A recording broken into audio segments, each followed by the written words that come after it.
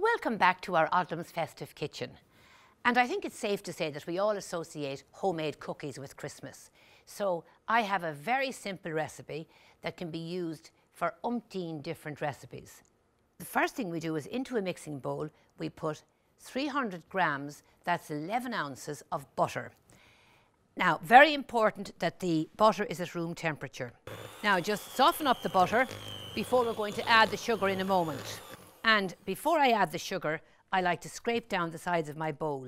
And this is very important, whether you're using a freestanding mixer or a 3-speed hand mixer as I'm using today. Now, to that, we're going to add our, again, another 300 grams, 11 ounces of our light golden brown sugar. So we just cream the butter and sugar together. Next to that, we're going to add our 2 eggs, which I've just lightly beaten.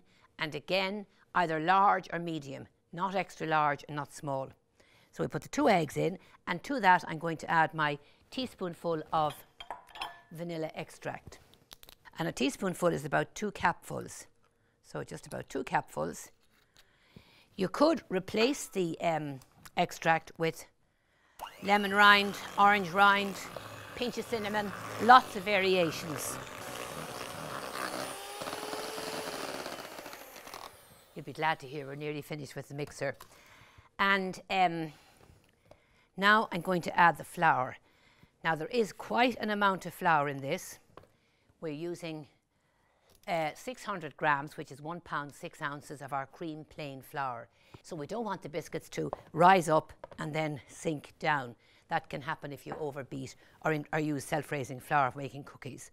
So now we just start with a low speed, and you end up with quite a thick dough. Mix in the remaining flour, and generally, to be honest, I actually use my hands when I get to this stage. We're going to leave that aside for a moment. In with your hands, and you'll see in next to no time your mixing bowl will be left practically clean. So you'll bring down all the dough from around the sides, and there we have our cookie dough. Very simple, couldn't be easier. Now you cover that, as I say, and leave it aside. And in fact, I have some from the fridge just now, ready for use. So here we have our board. We're going to lightly dust it with some flour. We're going to bake them on that plain flat baking sheet there, which I have just lightly greased. Now this is a half quantity, so I'm not going to bore you watching me rolling and re-rolling pastry. We'll just roll that round on the flour. Then take your rolling pin. Now roll it out quite thinly, because it does, with that beating, increase in size. So I'm just going to cut out a few of them here, and it is important that you space them well on the tray. Now they won't spread all that much, but they may spread a bit. So we have a Christmas tree here, just to show you the variety of what you can do with these cutters. Now we go gingerbread men. Now, as I said, only about 10 minutes, 12 at the most, in the preheated oven, 180, 350, gas mark 4, not up towards the top of the oven, but in the centre. Hot air rises, the top part is the hottest. If this is too hot, if the oven is too hot, these will get dark before they actually bake through. So central position in the oven.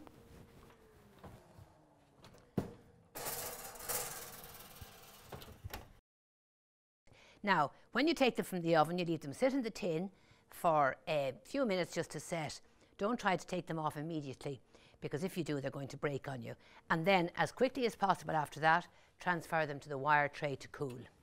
It's important that you keep an eye on them, and once they've gone completely cold, you then put them into an airtight container to keep them fresh. So here we have just a few that I've done already. Now, there are umpteen different ways you can finish these off. We'll just take one of these here, a star, and I have some instant royal icing here, simply made by beating the instant royal icing with some cold water, and then decorate.